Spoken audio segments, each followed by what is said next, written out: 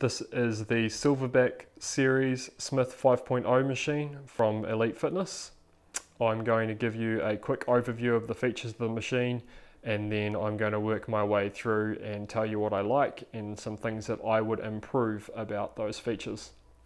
So starting with the front of the machine, got a multi-grip pull-up bar here. Then we have a half rack on the front. At the moment it's got a few accessories on there, so it doesn't look as functional as it normally is, but basically J-hooks, safety bars, and yeah, so you're away laughing with a half rack.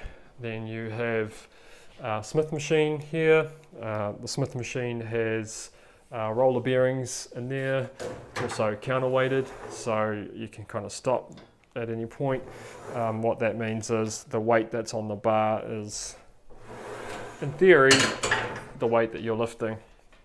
Then of course got the functional trainer cable machine here that is adjustable, so you can move these down and up, and then they're on a swivel, so you can get a bit more width for your cable crossovers and the like.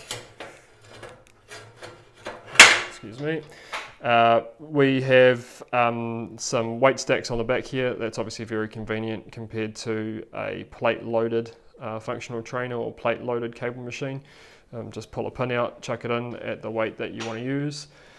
Weight storage on the back there, storage for attachments. I believe the machine comes with this lat pull down bar, a couple of handles.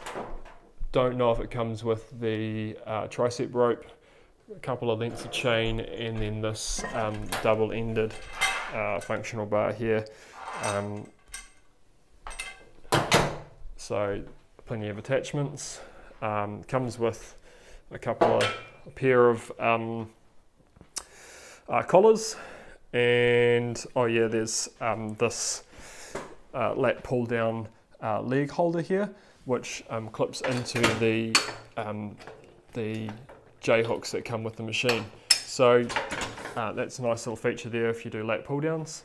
And then we have the landmine attachment on the front here, which sort of pairs with this T-bar row handle, which slips over. So you basically take your Olympic bar, plug it in there, use that handle. So yeah, that's all really good. There is one other thing on the back here, storage for one Olympic barbell. So I keep a spare bar on the back here. So yeah, that basically sums up the machine. I think I've basically covered everything. Some things that I don't like, well, I guess talking about the half rack at the front, I'll start with a negative. The machine is a 3-in-1, so I guess some trade-offs had to be made. It's definitely not a commercial half rack on the front. I was coming from a very heavy commercial grade full rack, so I guess I was always setting myself up for disappointment. But the gauge of steel used on these uprights is not, it's not really heavy duty stuff, but it does the job. These J hooks are pretty basic. Safeties quite short, but it is what it is. One thing I did is I bought these different J hooks from Gym and Fitness, which are actually for a wider profile steel. So I've added some plastic in there to keep them snug. So that's just one little thing I did. One of the main peeves about the half rack is the width of it. So I've had to kind of toe the machine in a little bit, and you can see here that there's not a lot of leeway on that barbell. So it's good. It's good for benching and for lighter barbell work, but I am thinking about adding a dedicated half rack. So that's the half rack. Does what it needs to do, but I wouldn't be buying this as a half rack. Smith machine, I've probably covered the features mostly of this. The roller bearings are really nice. It is very smooth. the counterweighted stuff is pretty nice. I haven't really come across that before. I've only ever used home grade Smith machines. I will say that it's got a little bit, probably too much play in this Smith machine uprights. They've used like a pipe or like a tube here. I think they should have used like a solid steel bar, but it's definitely not coming out. So that tube extends through into that piece there. So there's way too much tube for it ever to sort of pop out or anything. And I mean, it probably goes with the fact that this is a light commercial / home machine. It's probably not designed with people squatting, you know, over 200 kgs on the Smith machine. And when you get that kind of weight on, I guess the lateral play becomes exaggerated. The cable machine I think is really nice. I haven't had any issues with it. The cable doesn't tend to jump out of the pulleys or anything like that. I keep all my machines that I've always kept my machines really well lubricated with silicone spray. But yeah, this one is all good. I haven't used the full stacks. I don't really do lat pull downs. I do pull-ups. I think so. I probably used about half the stack. There is a very similar machine. I think it's basically the same machine, but with different branding from Gym and Fitness, which has bigger stacks. And that was, but I mean, it's significantly more in price and for basically the same machine. So I did talk to Elite about potentially getting some stack upgrades. I haven't really followed through on that because, as I say, I've only ever used about half the stack. So those stacks are really good, really convenient. I have got so that's currently supposed to be 9.5 kgs on that weight stack, as you can see there. Pop that in there, quite closely labelled, I suppose. What I want to say here is they're quite accurately labelled. So I'm just going to plug in, just going to put one of these handles on here, and I've got a luggage scale. So there you go, 0, and if I just pull this out and let that settle, so what we've got here is 10.1, so a little heavier than advertised, which is probably not a bad thing. I don't think that anybody's competing in cable lifting or cable pulling, so accuracy of the weight's probably not so important, but you will get, you will get 59 kgs per side.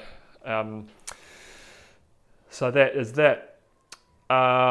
Something that I've found pretty funny is these weight pegs.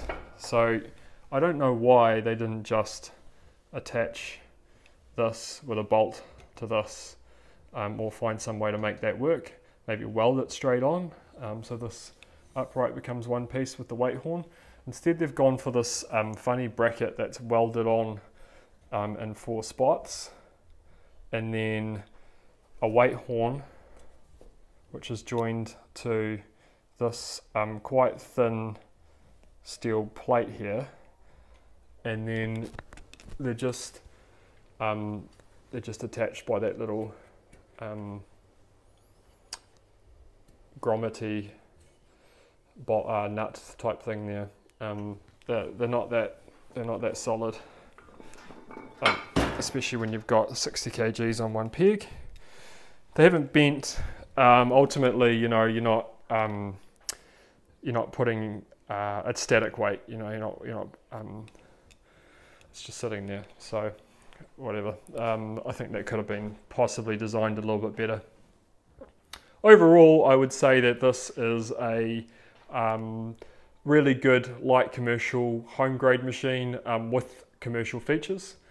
I think it possibly could hold up in a commercial gym, but probably not as a half rack, and you'd be limiting, I guess, the amount of weight that you stored on those weight pegs. I'm kind of using it as like a powerlifting half rack, and then with the extra features of the cables and the Smith machine. So yeah, the half rack's probably not quite doing the job for me, but well, it is doing the job, but I think that it could be better on the half rack front. But it's always a trade-off when you have these all-in-one machines. So overall, I'd say I'm really happy with it. I definitely would recommend it. Value for money, I think if you compare it with the gym and fitness machine, which is essentially the same machine, it is like, I think it's like $1,000 cheaper. So that's pretty good. And yeah, you get a lot in one package.